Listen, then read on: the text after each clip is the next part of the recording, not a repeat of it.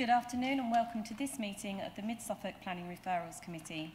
My name is Claire Philpott and I'm the Governance Officer for this meeting. The first item of business will be the election of a chair for the meeting. Members are asked to note that should the vote be drawn, there will be no casting vote and the vote will be taken again until the chair is elected. Please could I ask for nominations for a chair? Councillor Matheson. Yeah, I nominate Councillor Stringer. Thank you. Are there any other nominations? Councillor, I think Councillor Mayer was... Did you have your... Thank you. I'd like to nominate Councillor Muller. Can I have a seconder for Councillor Stringer first, please? Councillor Warboys, and a seconder for Councillor Muller. Thank you, Councillor Mayer. So if we do these by a show of hands, so can I have a show of hands for Councillor Stringer, please? 1, 2, 3, 4. Thank you. And can I have a show of hands for Councillor Muller, please? 1, 2, 3, 4, 5. 5. I make that 5 for Councillor Muller, therefore Councillor Muller will take the chair for the meeting. Thank you. We'll have a short break while we swap seats. Thank you.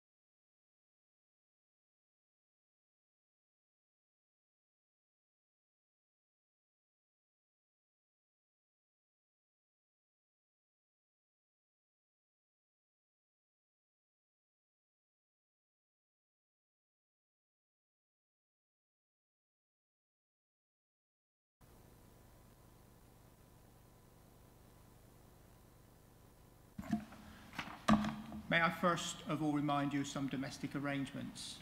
Please ensure that microphones are turned off when not in use. Please do not interrupt other speakers or hold separate conversations whilst others are speaking. If you are attending the meeting to speak and persistently interrupt the meeting, you may be asked to leave. Please ensure your mobile phones are on silent or switched off and that your laptops are switched to silent. We will be using e-voting for this meeting on the modern.gov app, so please could members make sure they are logged in and ready to use the app. I would like to remind everyone present that this meeting will be broadcast live to the internet and will be capable of repeated viewing.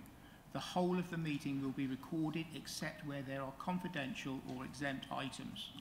If you make a representation to the meeting, you will be deemed by the Council to have consented to being recorded.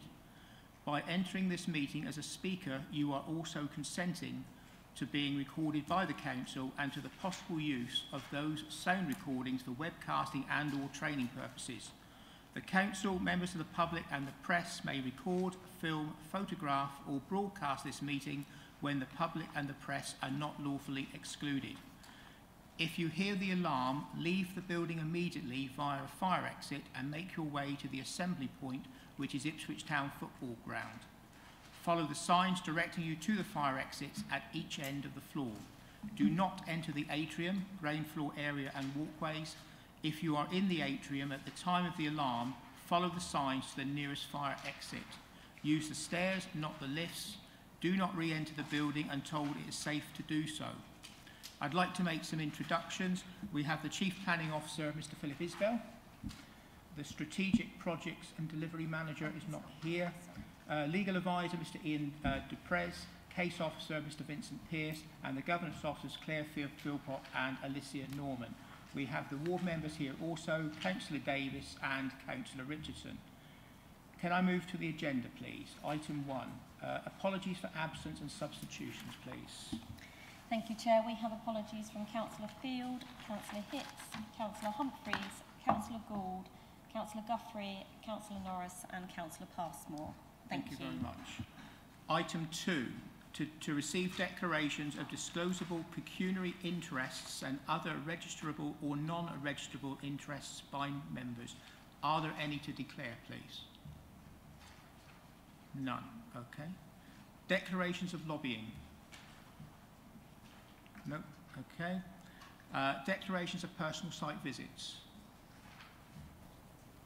No. Okay. Right. Item 5. Confirmation of the minutes of the meeting held on the 27th of January 2021. Are there any points regarding the accuracy of the minutes? Could I have a proposer and a seconder, please? Councillor Caston and Councillor Matheson. Thank you. And the Governance Officer will now conduct the electronic vote. Thank you. Thank you, Chair. Members, that vote is now in progress. Councillor Stringer, can I take your vote, please? 4, please. Thank you.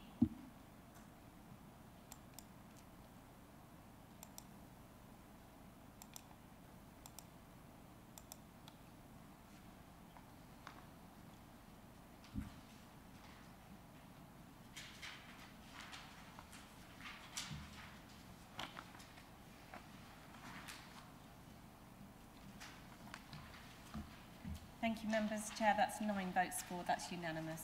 Thank you very much. Item 6, to confirm the minutes, confirmation of the minutes held on the 19th of March 2021. Are there any points regarding accuracy of the minutes? If not, could I have a proposer and a seconder, please? Councillor Mayor and Councillor Mansell was second. Thank you. And I'd now like to ask the Governance Officer to conduct the electronic vote, please. Thank you, Chair. Members, that vote is in progress. Councillor Stringer? 4. Thank you.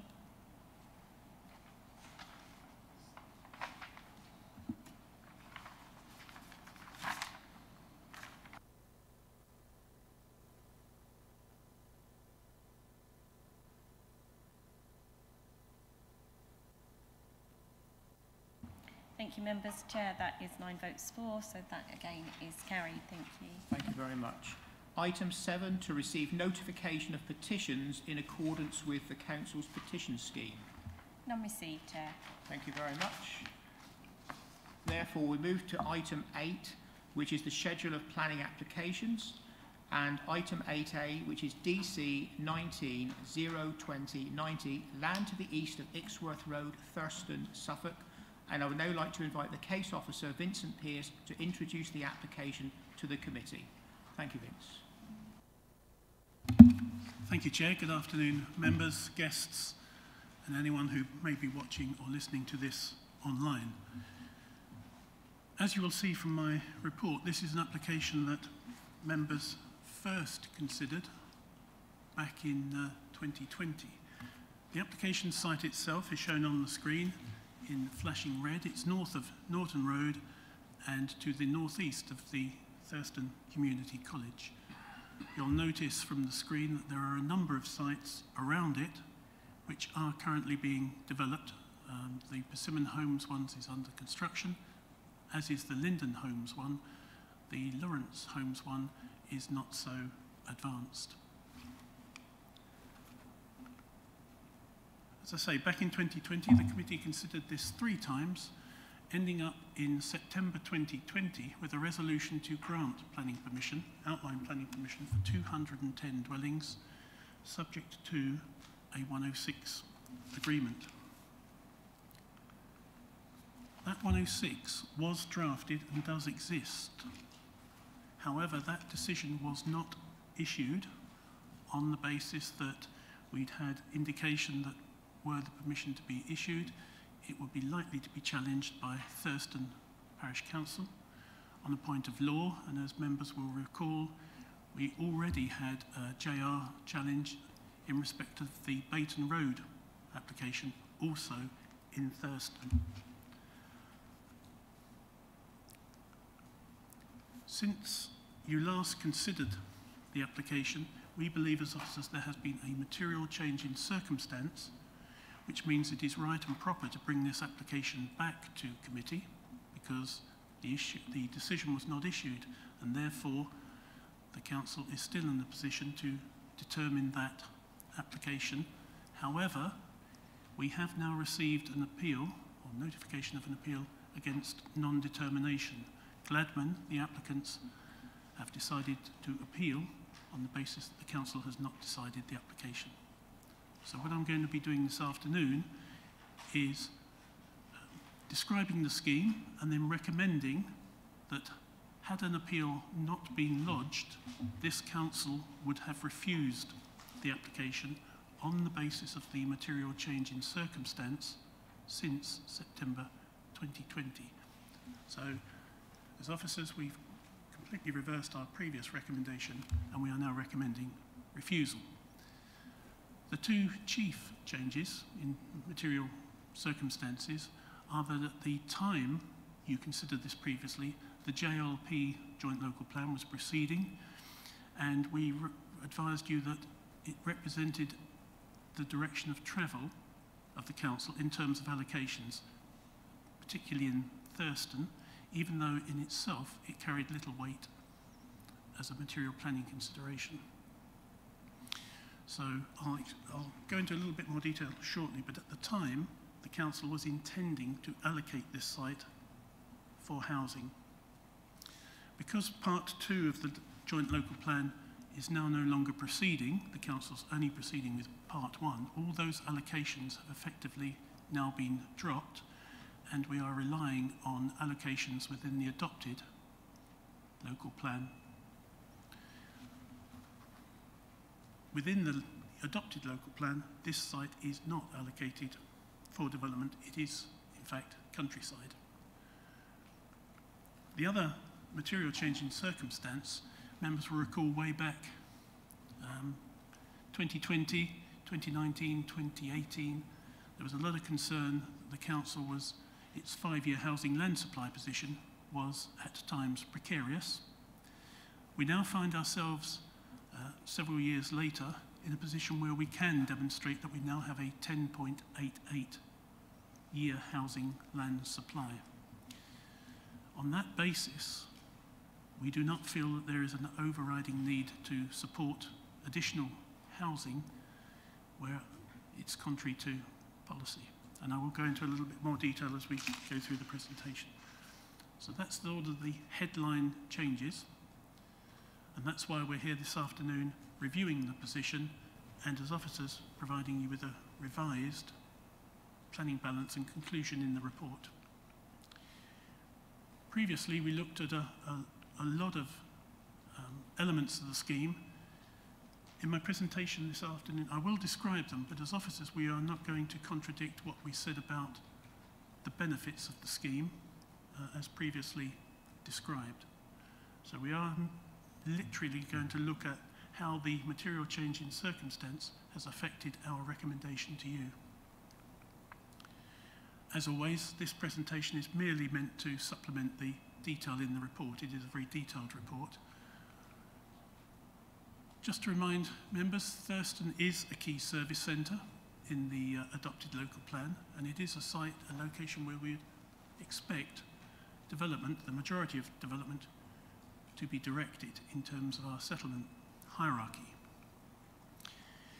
Here we have an extract from the Thurston inset, from the adopted development plan. You'll notice that the yellow star, which indicates the position of the site, is outside of the defined settlement boundary that appears in your adopted development plan.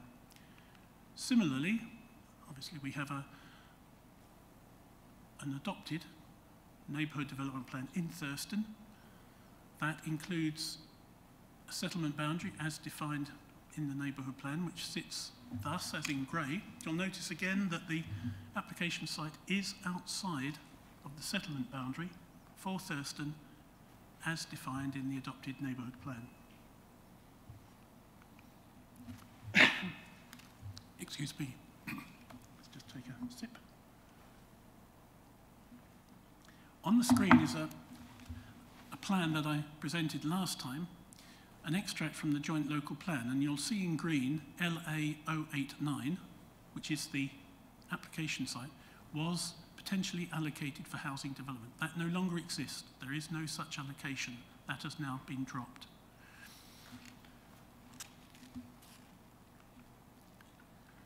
Along with that being dropped is the actual text that underpinned that allocation, which identified the site as suitable for approximately 200 dwellings. That also has been withdrawn. The site therefore remains countryside in accordance with your adopted development plan. As local authorities, all local authorities attempt to at least be able to demonstrate they have a 5-year housing land supply.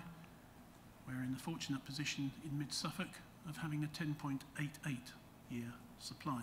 So we have significant availability, and that is likely to be able to take us to the end of, or very close to the end of, the present review local plan period of 2036. Just to remind councillors, this is an indication of the development that has already been approved in Thurston, and these sites constitute what is colloquially known as the Thurston 5. That adds up to 818 dwellings north and just a little bit to the south of Norton Road, but effectively North Thurston is in the process of receiving 818 dwellings. All of those have permission and have been identified in the neighbourhood plan. And you'll notice that if you could remember the previous plan from the neighbourhood plan itself, the settlement boundary was extended in the neighbourhood plan to encompass those sites, but the site with the red star, i.e. the application site, was not included. We now have it confirmed that outline planning permission also now lawfully exists on the Bayton Road site, so that's an additional 210 dwellings in Thurston. So that brings us up to 1,000 in Thurston, and we have the extra care unit on Heath Road, which is an additional 54 units. I'm sure we will hear representations from the parish council, but I'm sure it's their belief that at over 1,000 properties, Thurston has actually contributed significantly to satisfying demand across the district in terms of the current plan period. So the flashing yellow sites are the sites that are well under construction. The orange dotted site is the Lawrence Holmes site, which has yet to make a big impact in terms of progress. And Bayton Road, we have the reserved matters application that is likely to come to committee on the 15th of March, and that will be going to Committee A. And that's the reserved matters details for 210 dwellings, and that was the case that was subject to the JR challenge. So, in terms of proposed access, let's orientate ourselves. We've got Ixworth Road on the left and Norton Road off the screen, and Meadow Lane on the right. So the site sits in between those two sections of highway. Let's see if we can... Here we go. The main access will be at the southern end, at this point, with an emergency access for fire, ambulance, police, etc. at the northern end. And it is laid out in a series of perimeter blocks. This layout changed throughout the lifetime of the application because what we wanted to do was to secure stronger green links across the site.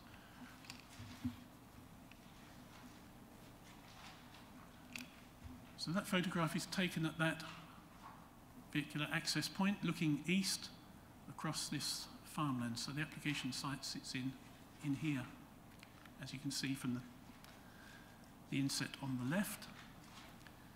What we have secured, bear in mind that north is now to the right of that, so I've turned it through 90 degrees to show you the visibility splay that is required, and behind that will be a 20-metre deep landscape buffer were this to be approved.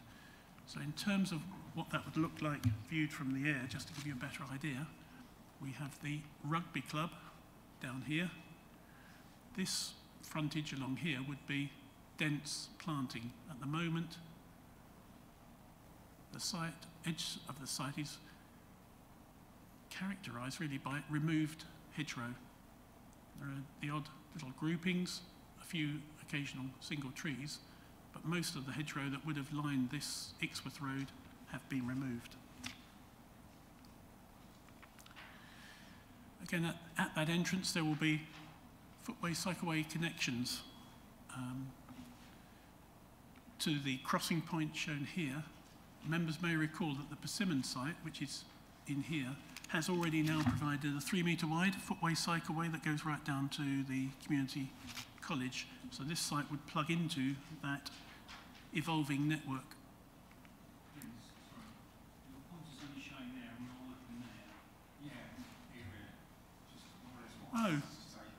Oh, cool. Okay. Sorry if I... Okay, sorry. Thank you, Councillor. Apologies.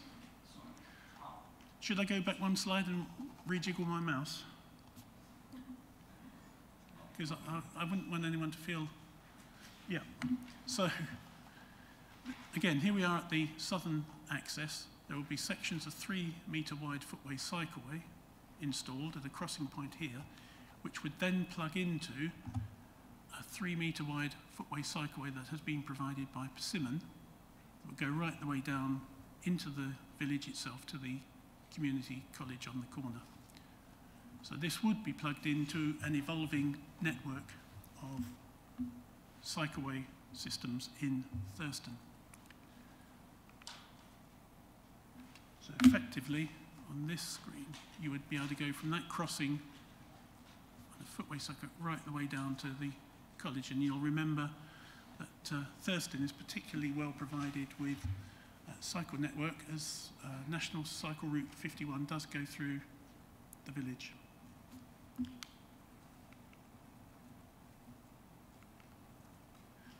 A standout feature of the scheme that we presented last time was this large area of open space, which has been secured. Were members to approve this scheme, which we're now not recommending, but I do need to identify the benefits. This would be transferred to the council for £1 and potentially would offer all kinds of facilities for the village.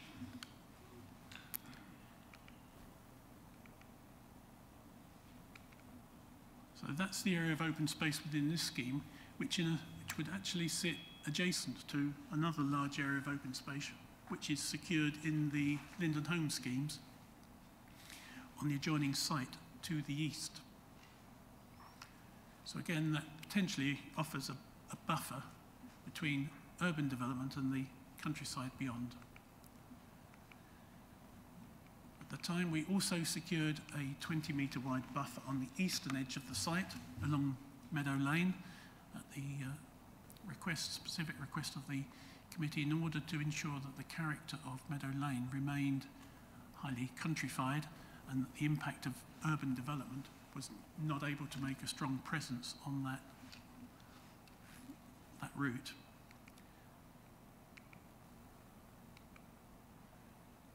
So all 4 edges of the site would be heavily landscaped with species that you would expect to find in the countryside, indigenous species. As you can see, the southern boundary also has a similar treatment. You can see the east-west corridor, and these are actual speed tables. So pedestrians would go through this green corridor and have points of crossing over the internal estate road system. There'd also be access, pedestrian access into Meadow Lane itself from this network. In terms of recreation, the 106 secures a £200,000 contribution to be used in the first instance to provide facilities within that area of open space. And at the time there was a lot of discussion around could that be used for wheel play, skate park, BMX, etc. And the site itself would lend itself to that sort of use. So secured as part of the illustrative layout, and by condition, is this internal circular route that would only have one road crossing it. So we thought this could easily provide some sort of jogging trail, dog walking trail, etc. If you then put some loops in, you could actually get around the entire estate and back without having to cross a road. You just loop back and do a turn. This is the area where we potentially thought skate park activity may be possible. It is an objective in the neighbourhood plan to secure a skate park, and the parish council would look to a number of sites in Thurston. Some of those are still under discussion. This potentially offered an alternative to those sites. Sorry. Sorry, I should be sitting the other way. Let's go quickly back then. So this is the only point at which the circular route would have to cross a road. So with these loops at either end, you could actually go around the entire estate, turn back, and just do continuous pedestrian-friendly, healthy activity, jogging, walking, dog walking. This is where we thought the best location for skate park type activity would be located. As I say, it is an objective in the neighbourhood plan to secure those facilities.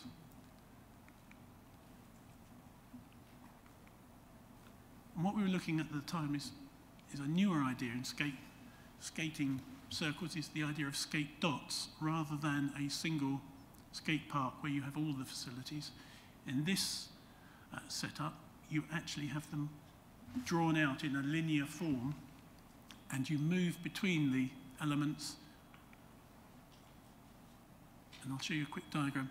Here we believe there's sufficient distance from the residential properties to provide socially friendly juxtaposition, so the skate borders would not annoy the residents, but there would still be a high degree of supervision. So on the left you have the more traditional form of skate park, and this is the idea of the skate dots, where you move through the landscape in a series of skating activities. Connectivity, let's go back. The site would be highly connected to a number of points around the village, including the station. Included in the scheme here we have the Ixworth Road, Station Hill, Norton Road junction, so we have the community college over here. Now, one of the big issues, if we just see if we can get this to work, is actually the amount of coaches that arrive and leave during the day, and the perilous position of pedestrians, largely school children and pupils, as they try and cross these little junctions. So let's see if we can get that to work, which we can't for some reason. But you can actually see there is a child standing there. What happens is they cross the road here, and then there's a footpath the other side that leads into part of the residential estate. So they all try and cross at this point, and there's a continuous stream of coaches, and they actually sort of dash out between coaches. As you can see, this coach swings round. They've just got to the pavement, and that coach is already quite a way into the junction. That is not an ideal position. It isn't safe, and we looked at providing, oh, there you go.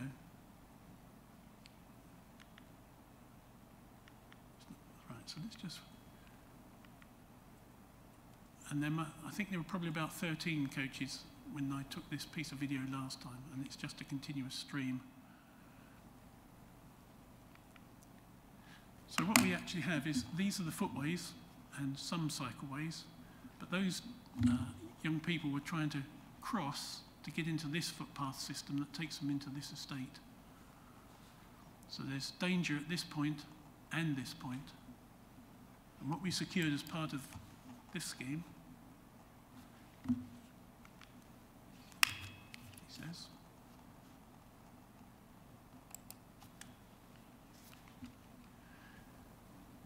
is a tiger crossing, and a tiger crossing allows cycles and pedestrians to cross at the same time within their own defined strip. So it was a new concept to Mid-Suffolk at the time, and I don't think we've actually secured many since then. So looking at that junction in greater detail, within the 106 there is now a commitment to provide these crossings in this position here. So you can now see how much safer that junction would be for pedestrians and cyclists with this in place. Also included was a crossing at the Heath Road, Barton Road junction, again which takes a large number of school children in the morning and obviously in the afternoon when they all go back home. This would be a toucan crossing connected by a 3-metre wide section of footway cycleway. The site is well connected to the school, the new primary school off on the right, and this drawing the community college, and down into Thurston itself and the railway station. Oh, I didn't read my lips then. Sorry, Councillor. Yeah. So here's the station, here's the site, and down Station Hill there is a network of cycle routes already. Here you have the community centre and the large area of open space in the heart of the village. As I said earlier, National Cycle Route 51 does go through Thurston, as you can see, and that's the community college. So the site itself would sit in here and could easily plug into that system. A lot of bus routes. It's well served by bus, comparatively speaking, to other rural settlements. And again, it has the advantage of having a railway station, which few villages have in Mid-Suffolk. But members will recall the issue we have in Thurston in terms of access to both stations, the down track and the up track. You have to cross the railway lines using a barrow crossing. And that potentially, of course, is not safe. Even though there are klaxons and warning signs, you do have to cross live railway lines with trains running. So at the moment, as the report says, we are exploring with Network Rail, the parish council, and our infrastructure team whether there is still money to try and come up with a solution that provided safer access to the westbound platform that didn't involve, or doesn't involve, having to cross those tracks. In a sense, that's outside of this application, but it does give you a little bit more background. The only connection between this application and that potential project is that this would fund £30,000 towards feasibility work on that project if it were approved. Again, you can see how the site is located in respect of a number of key destinations within the village. The scheme also would provide a contribution money towards improvements at Bunbury Arms. You recall at the top of Ixworth Road, the council is, or the county council is already looking to improve the Bunbury Arms junction using money from the Thurston 5 developments. What this scheme potentially was offering was a contribution that would pay for Mover software, which wasn't included in the original scheme. And Mover software allows traffic lights to be controlled in real time by the queues of traffic at each of those sets of lights. So it's far more responsive to flow of traffic where the queues are and can keep traffic moving more freely. That was considered a benefit by the Highway Authority because the original scheme did not and does not include mover. That explains what mover is.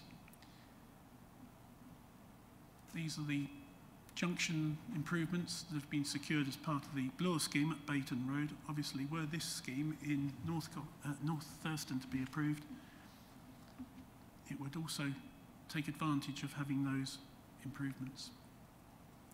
In terms of residential amenity, we didn't identify any particular problems with the site. There have been well-recorded issues in North Thurston associated with the amount of construction traffic that there is in the area. Obviously, with 4 major sites under construction, there is a lot of HGV movement. A lot of the verges have been churned up. There's been a lot of road closures. Local people have had to endure a long period of inconvenience. That in itself is not a material planning consideration. However, locally, it is a very controversial point because, as we say, that's now been going on for some 2 years. The point that came up last time was what access is there in the village to a GP, and the answer at the time, and it's still the answer, is Thurston does not have its own GP practice. Residents either go to Woolpit or to Debenham, and what we did have was a request from the health provider that were permission to be granted, still money would be available to expand surgeries at these points. I don't think that has changed unless others say to the contrary. In terms of biodiversity, were the scheme to be approved, there would be large areas of new hedgerow, there would be a new wetland area in terms of the suds system and the attenuation pond, new grasslands, a lot of potential for biodiversity. But bear in mind at the moment, of course, it is a field. It doesn't have development on it.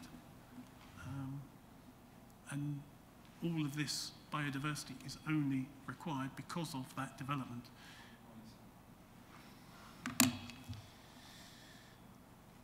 Unfortunately, I didn't need it at that point. Moving on. In terms of the 106 that has been secured, we have education contributions worth nearly £1.5 million in terms of expanding education provision in the village. We have that transfer of open space for £1. The £200,000 towards open space, sport, recreation. A cyclist discount contribution of £31,500, which would provide residents with discounted deals to purchase cycles. The £30,000 towards station feasibility. And then there's a whole series of other benefits. We do get 35% affordable housing. Now the crunch point comes when we look at the balance again, because at the time, as officers, we were pointing out to you, as I said at the start, that this site potentially was going to be allocated for 200 dwellings, and the direction of travel was to add more development to that which existed in the neighbourhood plan in Thurston. We also pointed out the potentially less robust position in terms of the high 5-year housing land supply. And our balance at the time was, because of these two factors, the balance fell towards approving the development because of the benefits that would be secured through the Section 106 agreement. However, today, when we look and we reflect on that position and the new position we find ourselves in, this is okay. I don't need the pointer for this one. As I said earlier, today that site is not allocated. There are no allocations in Thurston or any part of the district appearing in the joint local plan. So there is no direction of travel towards allocating this site or any other site? Okay, I think the Chief Planner wants to just pick me up on something. If I may intervene, at the moment that's the direction of travel, but until the modifications document to the JLP is published, that's almost the position. But it's not literally true that the plan has been split into two. So the inspectors agree that that's the approach, and that's part of the correspondence that has taken place between us and them. It hasn't yet actually formally been done through a modification to the JLP. That is, I believe, happens soon, and when that happens, obviously that's a consultation, so it's not a done deal. But reading between the lines with everything else, we are almost at that point of it being withdrawn. I'll leave it there. Thank you. Okay. I'm grateful to the Chief Planning Officer because, as we found out, these things can lead to all sorts of consequences if I don't accurately describe the position. So I'm grateful to Phil for highlighting the issue. And of course, we now have nearly an 11-year housing land supply. And our feeling is that has materially shifted that balance.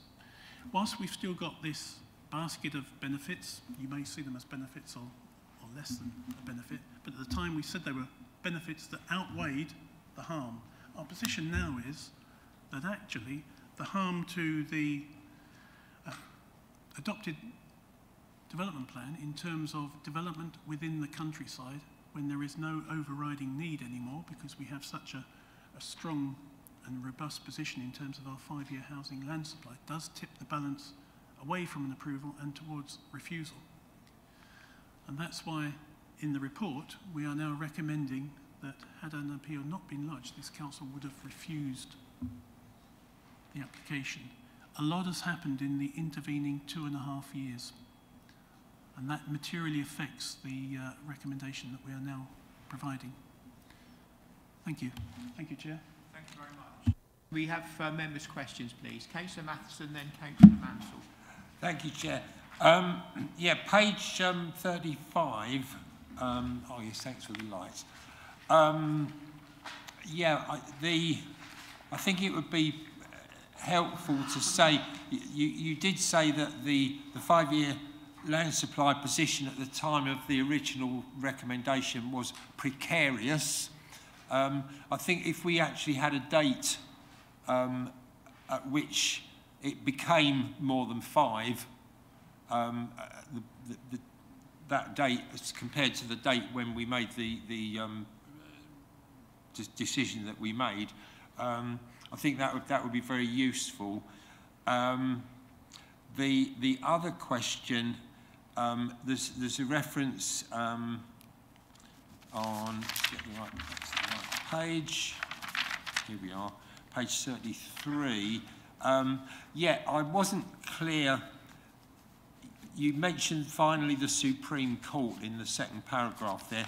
I had not heard that the Supreme Court had made a decision about this long-running court case. Can you clarify what actually happened there? Because I kind of felt as if I would have heard if it had been decided, but that would be helpful. Yep. Can I be heard? The Supreme Court have declined to give permission for an appeal, and we. I was declined to give permission for an appeal from the appeal court decision. Yes, the way the Supreme Court works is you're not allowed to go there automatically. You have to ask on paper, usually, for 3 judges look at it and decide if you ought to be allowed to have a full hearing in the Supreme Court. And I can probably find it if I've got it somewhere because I was given a copy of it. But if we reference it properly somewhere in our decision notice when we get there, I think that would be quite helpful. Well, that forms part of the background to your consideration, but it was the Supreme Court declined to give permission, as they very often do. They only hear a very small minority of cases that were dealt with in the court. Yeah, that's fine. Yeah, so for the avoidance of doubt, I think is Mr. Isbell's usual phrase. Sorry, Chair. Sorry, Councillor Menzel. Councillor Matheson had two parts to his question. I think my colleague, the Chief, wishes to address when did the 5-year housing land supply change? So, Chairman, the land supply we don't monitor on a day-to-day basis, and this is understood and agreed to be done through the annual monitoring report. We were last at committee in September 2020 with this. The monitoring report for 2019-2020 was published in October 2020. I don't have the specific date when it was published. At that time, the land supply was 7.67 years. And the following year, 2020-2021, was published in December 2021. And I'm just looking at the document now to give you the position as it was then, and not doing very well, but if I can come back to you, I'll do that. But literally, for 2020, the land supply position was set out in the annual monitoring report, which post-dated the hearing of the committee, and it wasn't as sizable as it is now. Thank you, Chairman.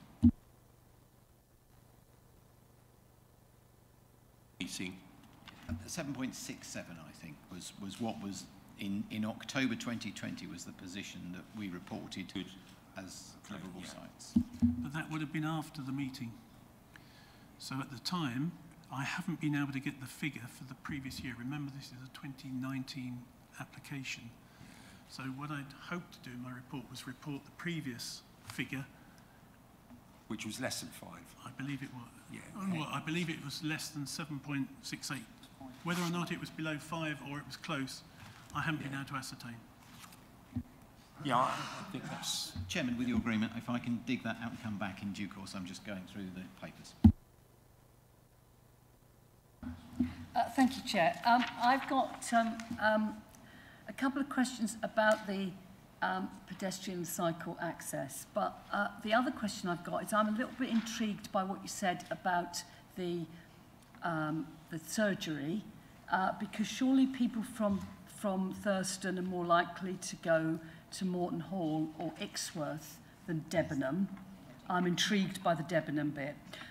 On the pedestrian cycle access, can you inform me if there is any connection from inside the development, inside the development, onto the footpath that runs along the southern edge of the development site? There is a public footpath that backs onto the existing housing there, and the bit of pavement or cycle path or whatever it is that the developer is proposing on the south side of the access point, and you've got a pedestrian crossing to the side where the school is and all the rest of it. Does that bit of bike path actually link with the exit from the footpath onto that road? That's my first point about the footpath pedestrian thing. And the tiger crossings on the Norton Road, Bixworth Road end there, that crossroads, is there any access from the Norton Road direction where the new primary school is? If you're coming out of the new primary school, can you access that new tiger crossing? Because it looked like it went straight into the housing estate, not the Norton Road bit. And on your diagram of the proposed skate park, maybe I missed the cursor because I wasn't aware I had to look with eyes at the back of my head. There was a distance marker of 81 metres to the corner, and I couldn't quite work out what relevance that had because it didn't look like it went anywhere near the skate pods or whatever they were called. Sorry if that's all a bit garbled. Thank you.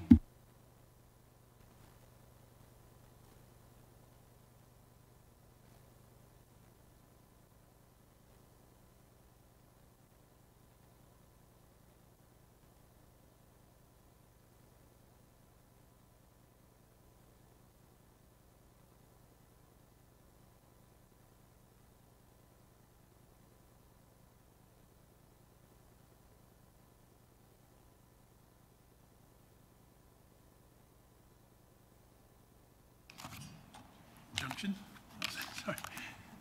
Obviously, we've got the primary school to the east. As part of the Lawrence Home scheme, there will be connections across their frontage, which would then link to the cycle connections that have been provided by Linden Homes, for which there's a crossing over Norton Road. There's potentially another crossing this side of those sites here. But as it stands, you would still have to cross from this side to this side. So this scheme does not include extending footways on the north side or providing any crossing point here. What I meant was, if you were coming, I realise it's nothing to do with Norton Road, but it's to do with the Tiger Crossing. If you were coming out of Norton Road, how would you get to the Tiger Crossing? Is that pavement, or do you have to actually just, you know, if you're crossing to get to the school, to the high school from the primary school direction, are you expected to go around the road onto the Tiger Crossing, or is there actually a link? These dotted lines are existing links. So what we are doing is connecting with the Tiger Crossing existing links at that point and that point. And just as an aside, further improvements would be delivered by the Lawrence, it's off of that screen, Lawrence Homes, as the Linden Homes have already provided. But at some point you would still need, and I believe it's part of the Thurston 5, would be a crossing somewhere along here so that you could get from the north side to the south side. This scheme would not provide that crossing. In terms of skate park, sorry, this is a bit like when you have to tap your head and rub your stomach. You've got to concentrate. Yeah. You're quite right insofar as this has no relevance to the distance from the skate dots to residential. That's just showing you the maximum depth at that corner. However, this is where currently the attenuation basin is proposed, but were for some reason you to take the skate dots around the back of that, then that may be relevant. But it's just highlighting the depth of this, and it is a significant piece of open space.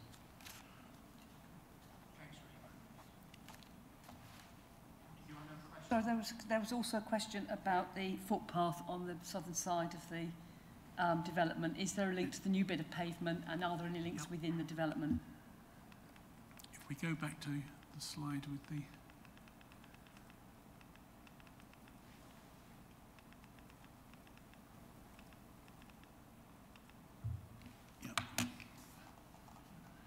So this section in here is where the footpath runs at the moment, and I'll go to a different slide that shows that. So this is actually taken from the estate road. So that part is within the road. But as you say, the footpath comes out at this point and would be connected via this crossing. There isn't a section in here, although that is shown. So we could actually get the 3-metre section to go up to the site boundary, which would actually then connect to that path. I see the point you're making, Councillor, it's a good one. That ought to be green as well, in order so they can pick up. Were members minded to suggest that they would have continued to grant planning permission, that would have been something we could have either added to the 106 or secured by condition. And is your Debenham surgery the right one? There, I saw heads moving. I defer to local knowledge. At the time, when I researched it, the answer was you have to go to Woolpit or Yeah, if I could help, Chair. Yeah, page 99 of our papers. I was on the committee when we did this before, and I remembered there was something there. And it's on page 99, and the discussion there about capacity, etc., looks at Mount Farm, which is presumably that's the Bury one, isn't it? And Ixworth surgeries. Strangely, it doesn't actually mention Woolpit, but certainly Debenham's a long way off the beaten track, but there is some referencing there on page 99, so that's we did deal with that before. There was actually one other thing that I'd made a note of on my scrappy piece of paper.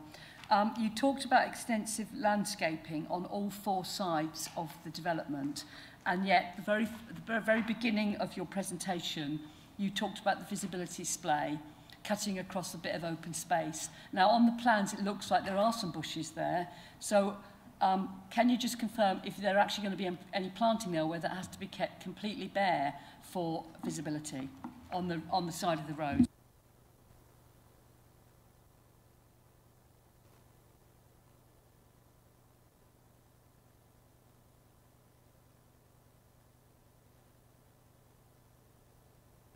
Of scrubby hedgerow at the point of access, that would be lost. Within this section there is very little. That little cluster may also have to go to accommodate the visibility display. But in place of the loss of that piece, that tree there and this little cluster, this entire belt in here between the green and the yellow lines would actually be dense planting, new planting. So in the same way as we get a 20-metre additional buffer down this side along that edge, and we get all of this open space, we also get that dense buffer along here. Our view at the time was that actually reinforces the character of Vicksworth Road better than the position at the moment, where most of the former hedgerow over time has been grubbed up. No. Thank you, Chair. Thanks for the presentation, Vince. Just in the recommendation on page 41, you don't mention the neighbourhood plan at all as part of that recommendation for refusal. Is that because obviously their policy 1 is about settlement boundary, is that because of the word focused, or is my first question? And secondly, whether it is or it isn't do that, should the fact that there is a neighbourhood plan and what the neighbourhood plan's trying to do be included as in part of the refusal? Thank you. You are right, Councillor Eburn. The recommendation has not cited the neighbourhood plan on the basis, you're quite right, that the policy 1 suggests that development should be focused within the settlement boundary, and the outcome from the court cases was that the judges determined that focused does not mean development outside of the settlement boundary should be refused. Focused allows development outside of the settlement boundary. What the Court of Appeal did say was that refusal based on an application being contrary to the council's adopted development plan, i.e. development in the countryside, is a reasonable and appropriate approach. So as officers, what we are suggesting is that we direct our attention to our adopted development plan, because this is quite clearly not allocated in that, and it is clearly technically countryside. And therefore, logically, what the judges said about the case holds true for this site.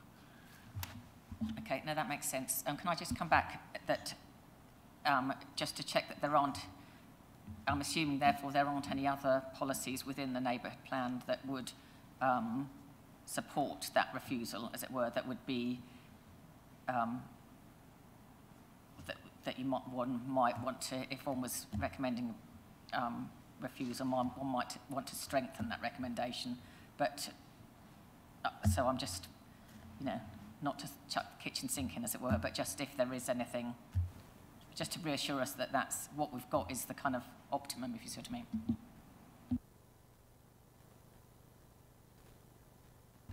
Chairman, we've come to you with a recommendation which we believe is defensible and credible on a review of the considerations. We've taken legal advice on the papers before you as to the accuracy of that relative to the outcome of the court case and the considerations that have changed. I think our original application of the neighbourhood plan policies remains as we set out in the original report. The materiality of change is a land supply question and that's described by the examination inspectors.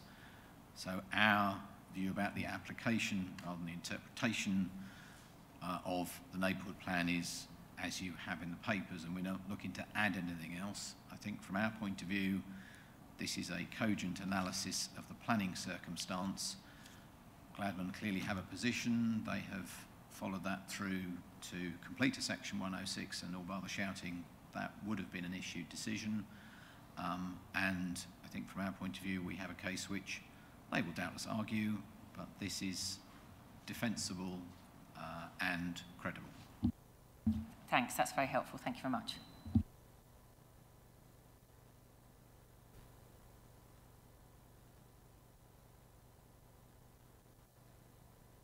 We've identified improvements to road junctions, the Tiger crossing, the Toucan crossing, and a contribution to at the Banbury Arms, and also funding towards improving safety at the railway station. I think one question, obviously if this development is refused, then we'll lose that contribution. Are other developments that are under construction in Thurston making a contribution to these safety improvements? And would it still be possible for these improvements to carry on?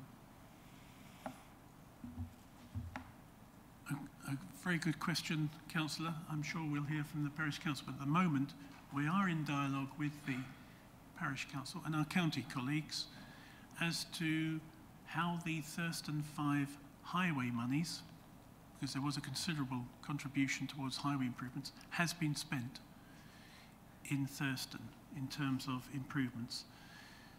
I'm just thinking, in and of themselves, the 106 that relates to the Thurston 5, I believe, does not particularly identify improvements, specific improvements to the station.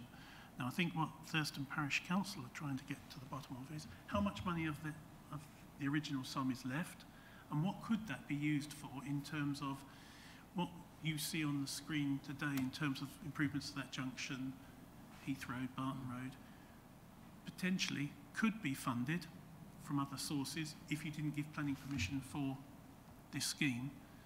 But how much of it could be funded from, let's say, the Thurston 5 pot? It's not clear how much of that is left. Anecdotally, I'm told by county colleagues that there is very little left, and it certainly wouldn't fund the Tiger crossing, for example. Now, I think our friends from the Parish Council are sceptical as to whether that is true. I can only say what I've been told, and it is only hearsay. I'm sure that the Parish Council and ourselves are waiting for some sort of evidence from the county that's audited to show how that money has been spent. So I think the long answer to your question, Councillor, was yes, other schemes could fund those.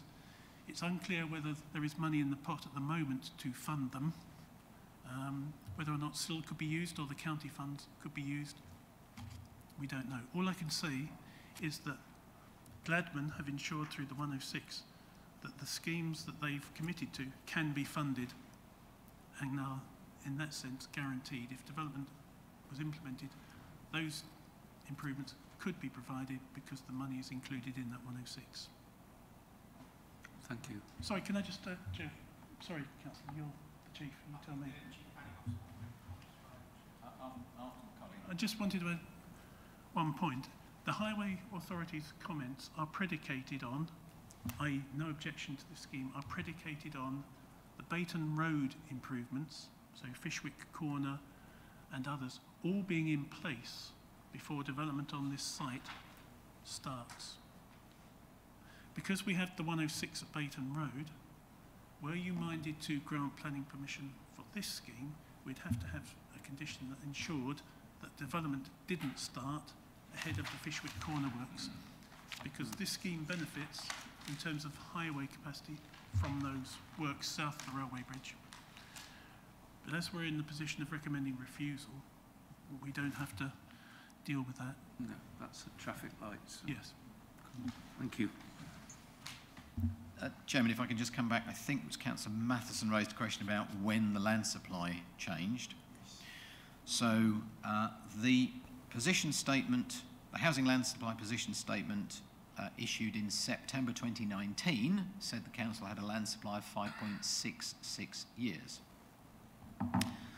The housing land supply statement issued in October 2020, and I don't know when, said the land supply was 7.67 years, and the housing land supply statement for the following year, 2021, which was issued in February 22, stated that the land supply for that was 9.54 years. So you can see a clear trajectory there of increasing supply. But obviously at the time that we reported to you in September 2020, the information we had, because our consultants had not reported back to us in final form, was that the land supply was 5.66 years. I mean, clearly, it would be foolish to think that permissions had not been granted since September 2019, but we did not have precise calculation as to the effect that it had on the land supply.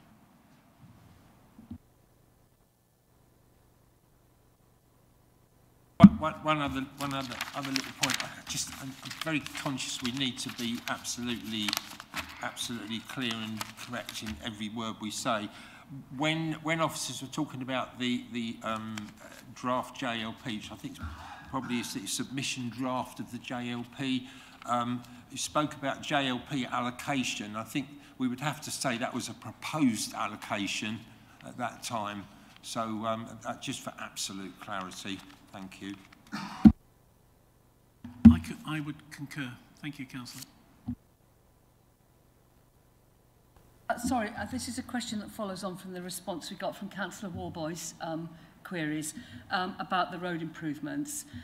You said that should this get permission, it was predicated on the improvements tied in with the Baton Road development to be in place. What about the improvements at the Bunbury Arms crossing? Because you mentioned something about this would be an enhanced... Should this get permission, there was to be some enhanced, some sort of special thing going on at the Bunbury Arms junction.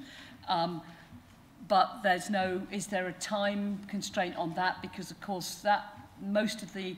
As I understood, the Thurston 5 were meant to be providing money to do something with the Bunbury Arms junction, and as to my knowledge, last time I was there, it looked the same as normal. So I'm assuming that all those houses have been built and a lot of them are occupied in Thurston now.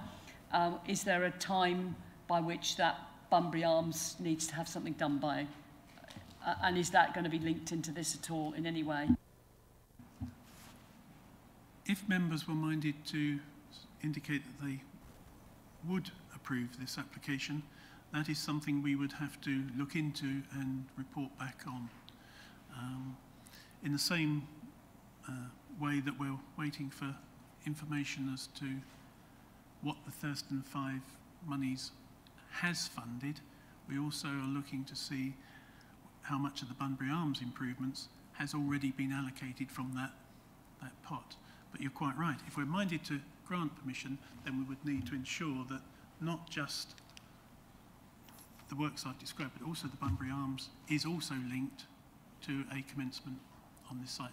Because just as the Gladman site benefits from the Baton Road improvements, it also benefits from the Bunbury Arms improvements. Thank you, Chair. Thank you for the report. I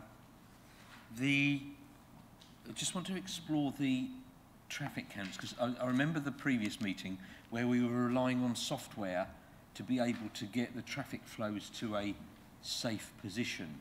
But that was obviously based on data several years ago. When was the latest traffic? How old is the traffic data we are basing this current decision on? The report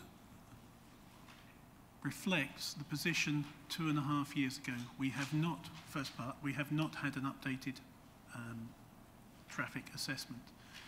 At the time, that assessment would have taken into account a 5-year growth period of traffic. It would have reflected permissions that had been granted, and I believe it on this one, yes. It also would have factored in the Bayton decision. That's why they offered the money for the mover software in order to get additional capacity.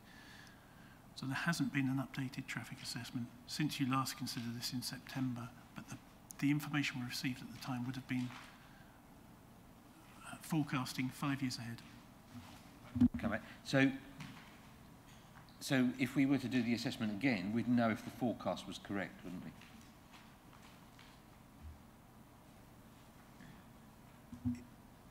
It may or may not come up with a different answer, yes.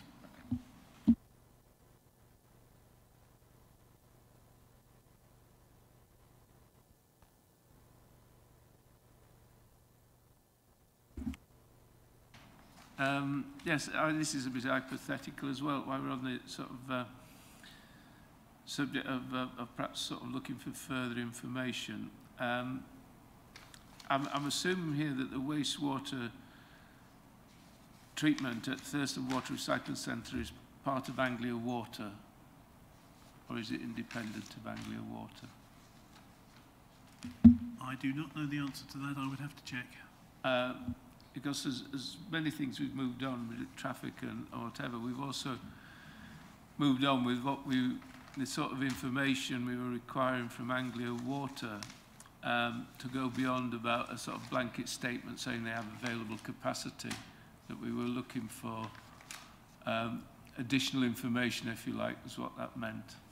So would that be? Having said I do not know the answer, I'm going to correct myself insofar as, in terms of the Bayton Road Reserved Matters submission, which is due to come to Committee A on the 15th of March, we did get an updated response from Anglian Water in, I believe it's February, saying that they had no objection to that scheme, which presupposes there is capacity to accommodate that. Whether or not something has happened in the intervening 2.5 years as the other sites have been built out, whether they've taken steps to enhance their capacity. But in terms of the Bayton Road scheme, as of February, they have no objection. Mm-hmm.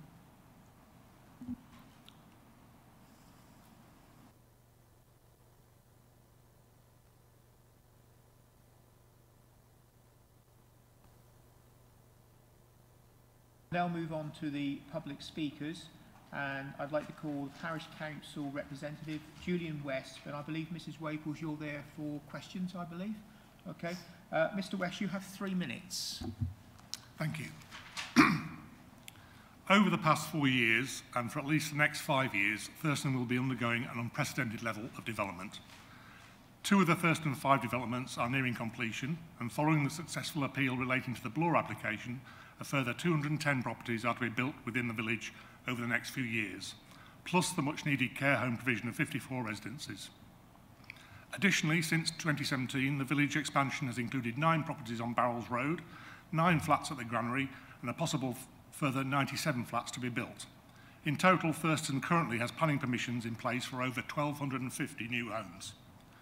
Despite this level of development, mitigation for these new homes currently extends to just the new primary school, which as a result of the Bloor development will already be requiring an extension, and some minimal highways and junction improvements. No additional commercial, retail, health or community space or facilities have been provided to Thurston outside of the mandatory green space and play area provision for each site. No solution has been provided to solve the safety issue on the railway station crossing, despite the developers being instructed to work on the issue as part of their planning approvals. Due to its glacial progress to date, the Parish Council has lost any confidence in Network Rail addressing this situation in the foreseeable future. The application proposes nothing in addition in terms of mitigation for the increased volume of traffic and pressure on the road network created by the proposed new homes. the required improvements to the Bunbury Arms junction on the A143 still appear to be completely pie in the sky, with no evidence being produced of any progress to date. Contrary to the report by the officer, Thurston is not well served by buses. Ixworth Road, which services the proposed development, is a narrow country road in very poor condition, with a number of bends and restricted views on oncoming traffic. Suffolk Highways have made reference to the safety issues with poor sight lines and visibility displays on the road in other planning applications, notably the Cedars Close and for the Thurston Community College. Any additional exits onto this carriageway will only add to the existing safety issues, whilst the increased traffic will impact further on the other principal junctions within the village. All of the developments have a negative impact on traffic flows and therefore air quality and the achievement of measures to support the Council's declaration of a climate emergency. The latest officer report notes that the Council currently has a 10.88-year land supply. There is no longer a draft allocation of development sites within the emerging JLP, and therefore there is no demonstrable need for this development to go ahead. Thurston Parish urges the committee to reject this application today. Should this application be approved, Thurston will end up with yet another massive development that nobody wants, is no longer required to meet the development targets, and will not have the necessary infrastructure improvements to support it. Thank you. Thank you, Mr. West. Do we have questions, please, for the parish members? No questions at all? Okay, thank you very much indeed. Right.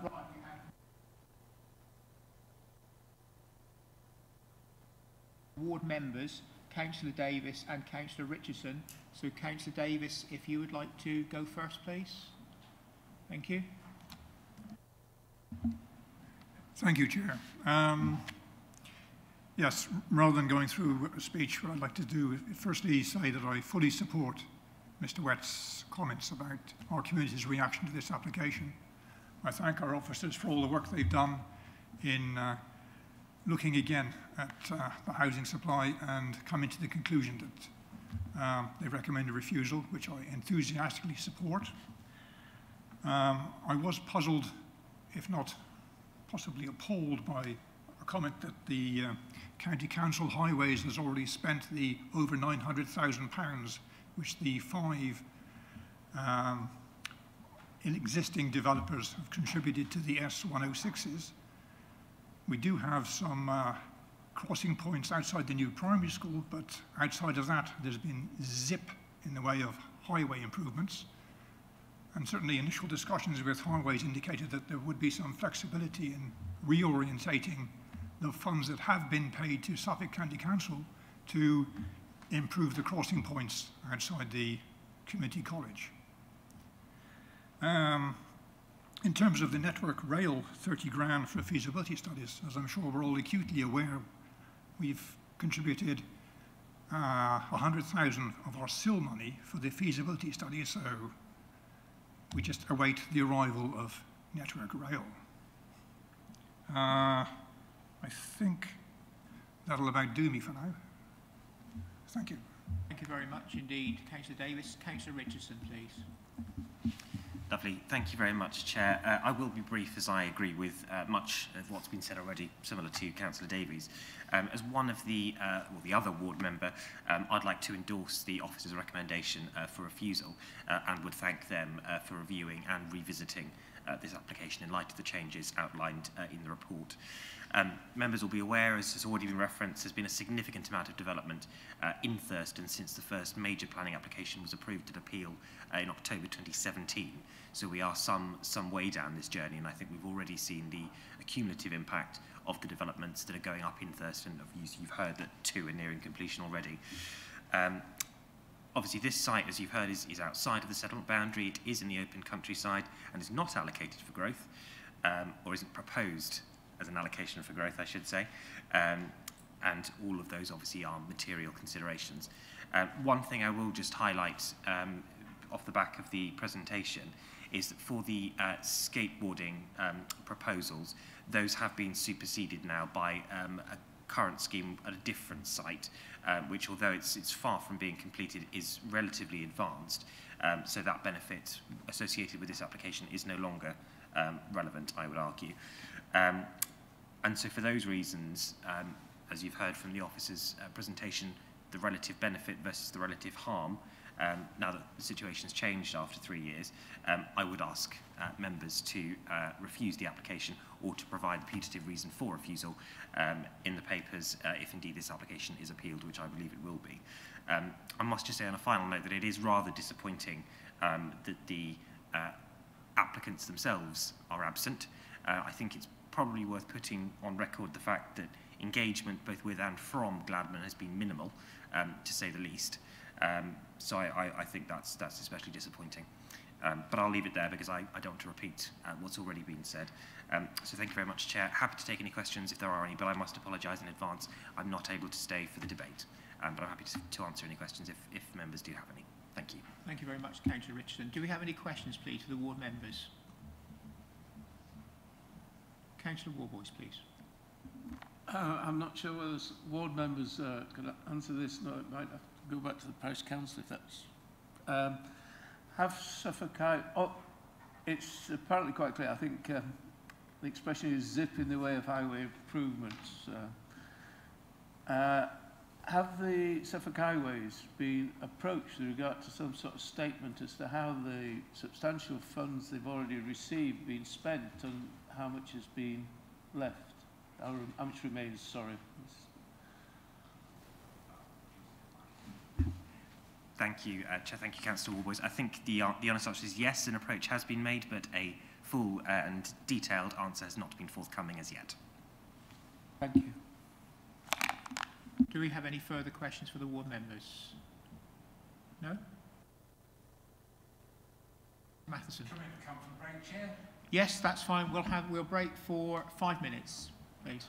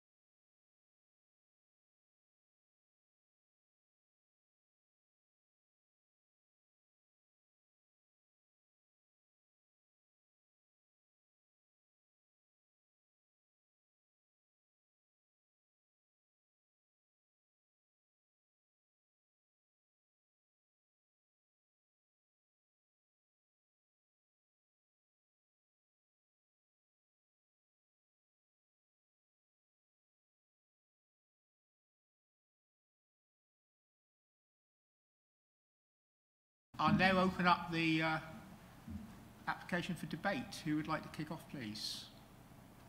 Councillor... Please. I've forgotten you. Mayor, yeah. So it's getting late. 4 years, there we go, not to worry. Obviously made a big impression. Yeah, thank you. Whilst no decision is straightforward, this one isn't straightforward, but I find that actually the material changes are highly significant. The allocation, the proposed allocation, is not now in the JLP, and our land supply would allow us to deliver everything that we need to deliver by 2036. So we do not need these houses. So are the benefits so high that that outweighs that decision? And to my mind, no. I think the officer's report was balanced, hit the nail on the head, and I'm very happy to support that recommendation and propose that we refuse planning permission. Thank you very much. Can we have a second, please? Yeah, happy to second that, Chair. But I'll say that and qualify that. I would have actually liked to have seen an up-to-date highways assessment here, because if the actuality of the traffic movements at Bunbury Arms is greater than the forecast, it would mean that the software mitigation proposed wouldn't mitigate. But we don't know that because we haven't got an up-to-date traffic assessment. I would have personally liked to have seen that, but I'm still happy to second the refusal, however. Just to say, that going through the years of needing in excess of 5-year land supply, that 7 years, 9 years and 10 years plus are all above 5. So, and I understand why 10 years plus is significantly more than 5. But even when we originally were visiting this, we had in excess of 5 years as a land supply. Having said that, that doesn't preclude me from seconding what is quite a comprehensive report, despite my small misgivings, and happy to second this, and I'll be voting with the officer recommendation. Thank you, Chair. Thank you, Chairman. Listening to what Councillor Stringer was saying, and accepting that we're in a situation where this is likely to go to appeal, clearly this will be put before another decision maker. One could, if one chose, and this is up to the proposer and seconder of the motion, add an informative to the decision to invite the inspector to give serious consideration to a review of that issue, albeit we're not necessarily raising it as a matter of refusal here, but to express that this is something which public confidence in the appeal process will be gained by going over that matter. So I would say that if the proposer and seconder wish to, an informative to invite the inspector to review that matter in order that there is public confidence in their decision would be something we could add to the decision that we would make. Yeah, happy.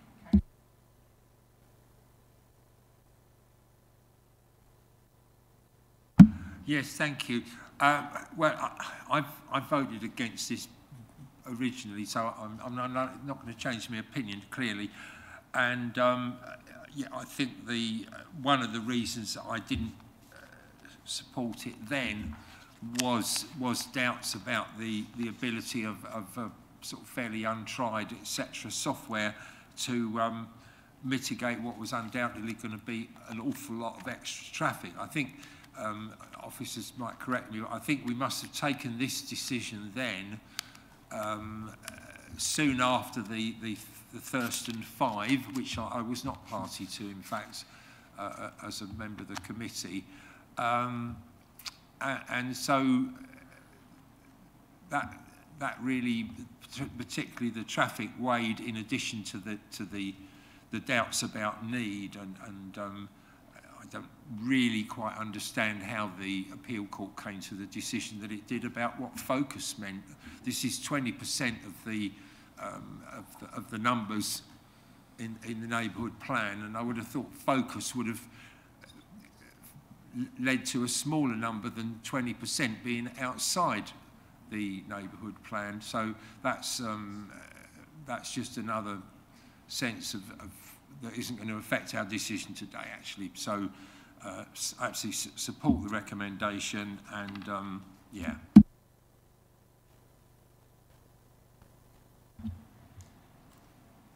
Thank you, Chair.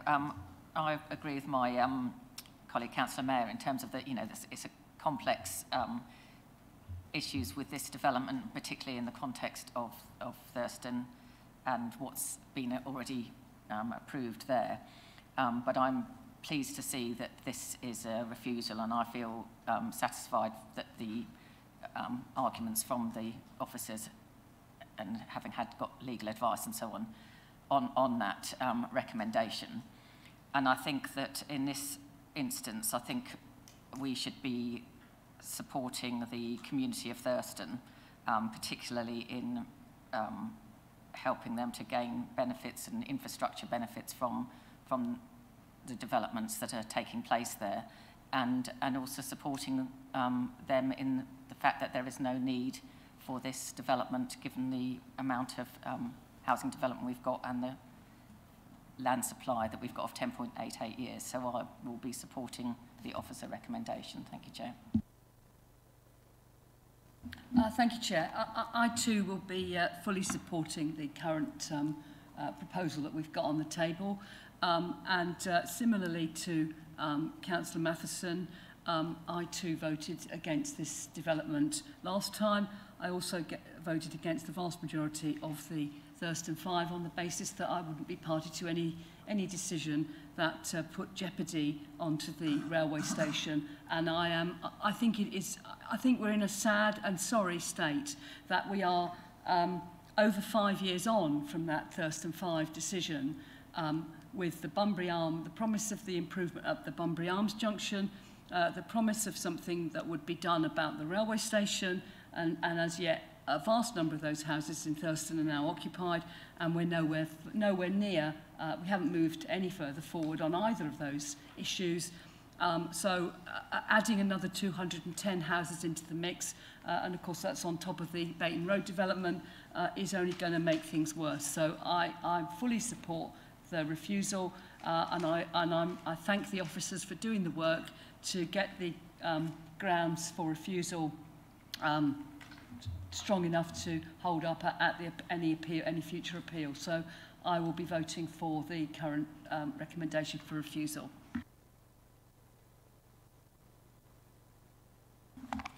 Thank you, Chair. I think I'd like to thank the planning officer for taking us through the material changes and making it quite clear how that has made it possible for us to refuse this application. I think from Mr. Isabel's remarks, I think it opens the scope for, just bringing to the surface that Suffolk Highways and Network Rail have been part of the discussions about these developments, and they have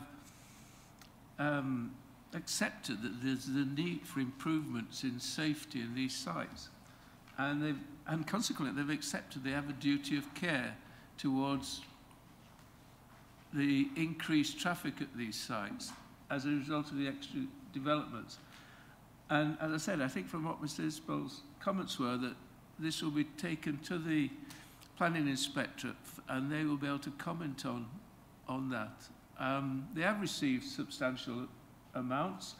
The funds may have disappeared, and as we all know, costs have increased over the last 5 years, so it's making it extremely unlikely that we're going to be able to catch up with the increased costs without further development, and that's an invidious position for us to find ourselves as a referral committee.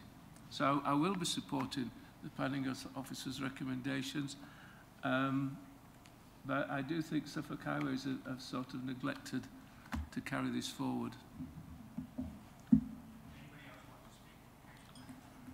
Sorry, a question, and this is not meant as a criticism in any way, but given that this may go to an appeal, I'm slightly concerned by a comment made by Councillor Matheson, in that he said, I voted against this before and clearly I'm not going to change my mind. Would it be better, I probably can't tell you, Is that a sense? Can we say that? Is that going to damage our decision? It's not. I don't think it's a legally wrong thing to say. I mean, actually, there is case law from the High Court Court of Appeal saying consistency in public decision making is an important principle, and that sometimes if you are going to change your mind from an earlier decision, you need to explain why. But that's talking about the council collectively rather than an individual member who is entitled to think again and say, well, I thought that 3 years ago, but I now think something different, having had further reflection. But it doesn't unduly worry me as your legal advisor. Yeah, perhaps what I should have said was that the reasons that I refused it then have been strengthened by subsequent change, material considerations changing. They've only changed to make it more certain that I would vote against. Is that right? Thank you very much. I won't repeat the reasons why we're talking about refusing this, but I think they're good, strong reasons for appeal. But I just wanted to say that it's with pleasure that I make this decision, because I've been on planning committees before we had this land supply, and that weight of that need when deciding an application, I have not enjoyed that one bit, having a real high weight on the need. And to come out of that, although there has been a lot of development done, and there's been a big sacrifice in Thurston for the land supply, to come out of that is a really good thing for me. But yeah, fully support this. This is a good decision. I think it's strong for appeal. Yeah, thank you. Yeah, thank you, Chair. Yes, I agree with what colleagues have said.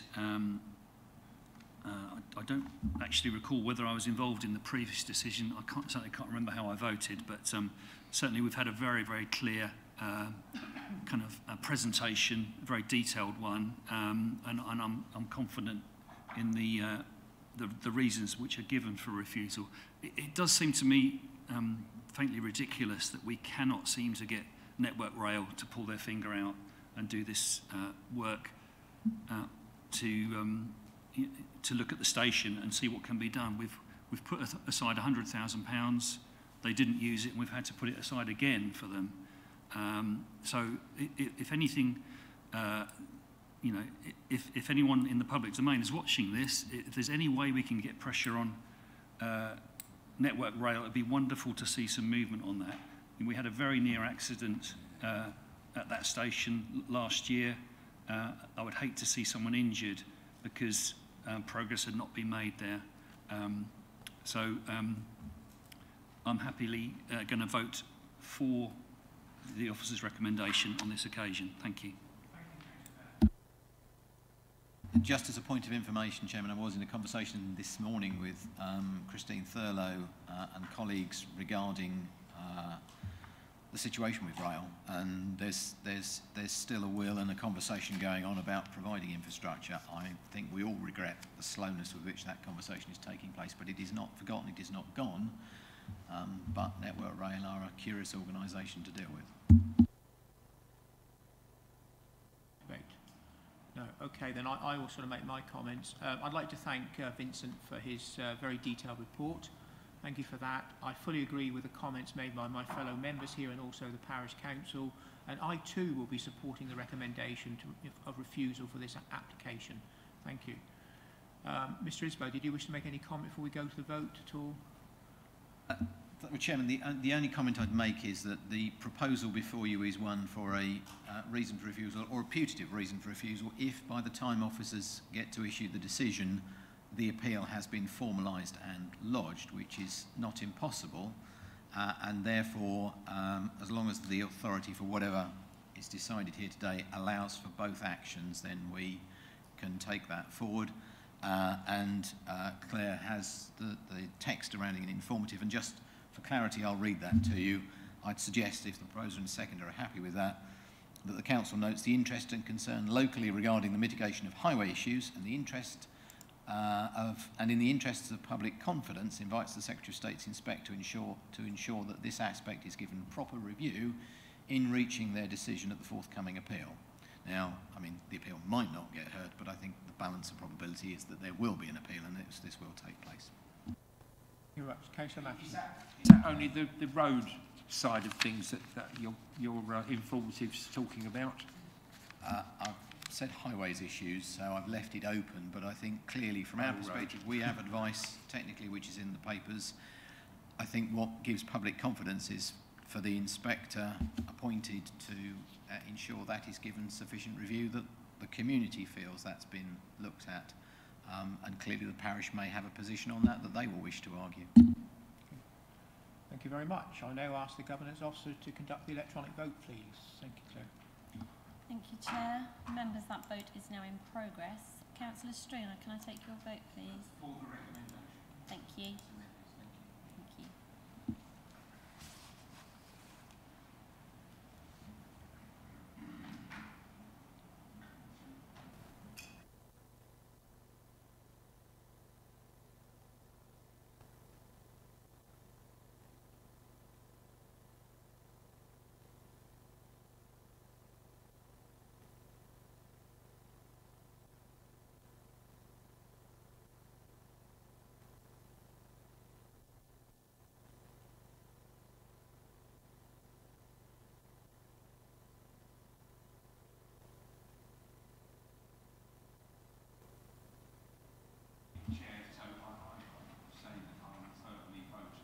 Yes, thank you. Recommendation to refuse.